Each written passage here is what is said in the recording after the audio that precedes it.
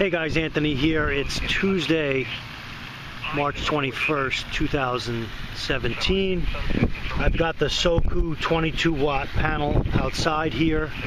It's, I think it's just after 5 o'clock p.m. And I've got the XTAR VC2 Plus charger, battery charger plugged in. I think you can see that it's operating. Real bright sun here.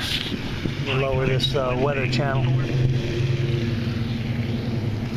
I've got two batteries I'm going to place on there.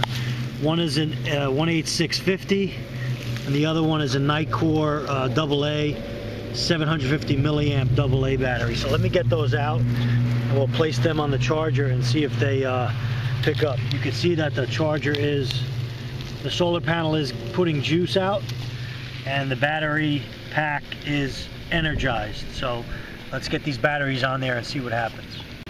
Okay guys, I have both batteries on there. I think you can see that the first battery, the 3400 milliamp 18650 battery, is showing that it is fully charged.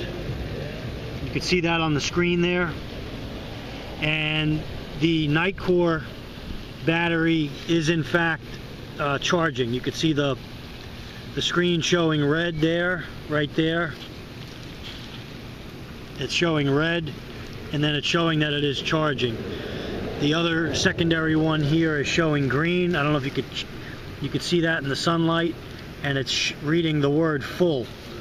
So this battery charger is being energized by this panel, which is being energized by the sun, which is charging the batteries. And that was one of my goals to have in my bug out bag in the field, to be able to do just this. So there's an example showing a little bit off the video I did last night. Okay, so we're still waiting on the out XE charger battery bank to come in. That's coming in later today, so hopefully we'll get that in a video coming up. Cell today, which leaves the monthly total at 1.91 inches. This is 0.02 inches below the normal amount of 1.93 inches for March.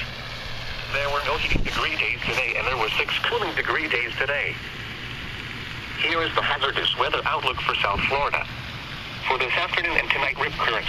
There is a high risk of rip currents for the beaches of Palm Beach County. There is a moderate risk of rip currents for the Broward County beaches. Visibility. Isolated areas of patchy fog will be possible late tonight across portions of interior South Florida.